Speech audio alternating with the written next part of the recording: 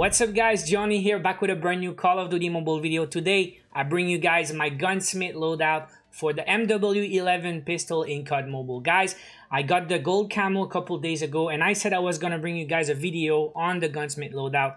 There's two stats I'm looking for when I go for the headshots, and this build is specific for getting your headshots, grinding for the gold camo. So accuracy and fire rate are the stats you're looking for, in my opinion, but definitely accuracy for obvious reasons. You want your bullet to get where you shoot, and the fire rate's gonna help on moving targets, hitting your headshots more often, make your job easier. So let's get into the loadout, guys, and before we start, make sure you subscribe to the channel for daily COD Mobile videos and more loadouts in the future for sure. Now, when I was going for my headshots, I had a chance to tweak and try different options, because you can sacrifice accuracy for fire rate and you can sacrifice fire rate for accuracy, and the range also. Extra range you could sacrifice for more accuracy.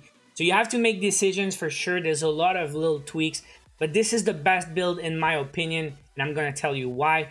So yeah, I was missing like 25 headshots on the final build, and I got it in my last 2.5 games. So I got rapid fire, I got 11, and then I got another 10 plus the game after. This is a really good build for that, guys. So let's look at the options. First of all is the grip. Again, ADS is the stat you're looking for. ADS bullet spread accuracy. Now what that means is when you shoot somewhere with the distance, your bullet could go a little away from the target. It's like a cone, right? The bullet spread.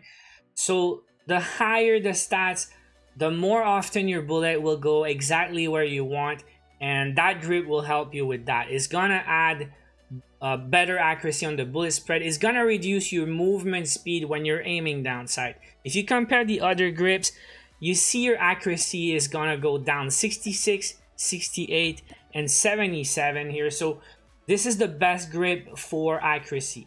Now, trigger action at the bottom is where you get your fire rate. It's your trigger, and you're gonna see you can have more if you want. You can go up to 50, but you're gonna sacrifice a little bit of accuracy. And 48-50 is pretty similar, but you're gonna lose a lot and go down to 44 with the other, or if you remove them. And then I played some games with the extra fire rate and no extra fire rate, and you feel the difference, guys. Once you get used to the fire rate, you cannot play without it. It's really strong.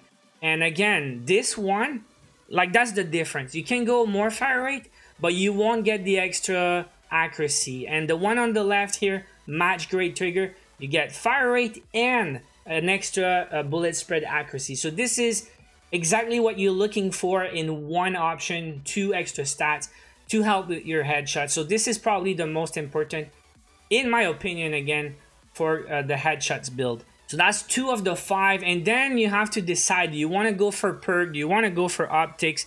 I would never use optics on the pistol. It's not necessary. The perks, it's debatable, but you're gonna have to sacrifice some stats.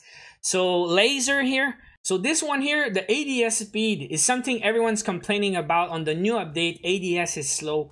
So you're gonna have a little extra aim down sight. It's always good. And again, the stats I was talking about. ADS bullet spread accuracy. So, and it's when you're aim down sight, by the way. If you hip fire, you don't get the bullet spread accuracy, but while aiming down sight, and you'll see I aim down sight all the time when I go for headshots. Now, using something else would help with your hip fire, but it's not necessary. The hip fire kills are easy. You don't need that, and you lose a lot. You can get extra mobility with the other one, but you'll lose a bit of accuracy. I don't think you're looking for that at all. Now, going on the top, all right, so you got the barrel here, and you will see I could go the last one on the right. You will get extra mobility and extra accuracy. But the problem is it's conflicting. If you use that, it's a light suppressor.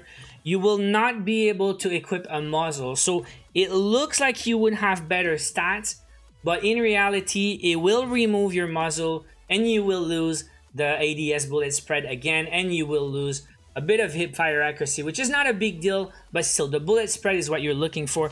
So it's not exactly as big an upgrade as it looks like.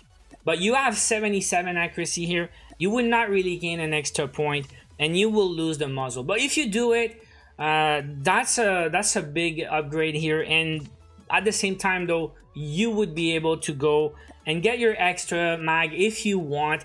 I don't think it's necessary. I no longer use the extra mag. And the thing with the barrel here is if you change it and you go for a suppressor, something you will lose is the extra range damage. You lose some damage with distance, and if you watch Hawksnest videos, he explained that at close range, weapons have more damage. At medium, long range, they lose some damage.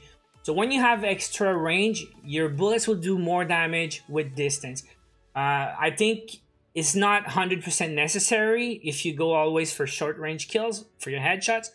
But if you happen to get longer range, you don't want to have to use an extra bullet for your kill if you don't have to. So that might help a little bit. But definitely for the bullet spread, it's bolt. It's a good attachment. So that's my build, guys.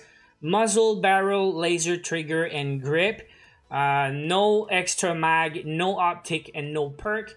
So once again, if you guys want to play around, try to remove one and try something else, you can customize your weapons. That's the whole point of the new gunsmith feature. Now that's my final build. Even after I was done with the headshots, I don't think I would change anything right now. I'm used to it. It feels really good.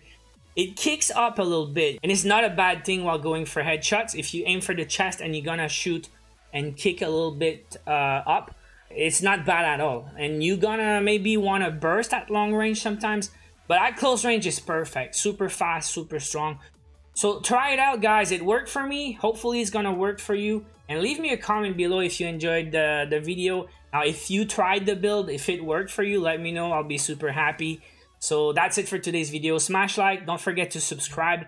I will bring you guys more. Till then, watch my other videos. Take care.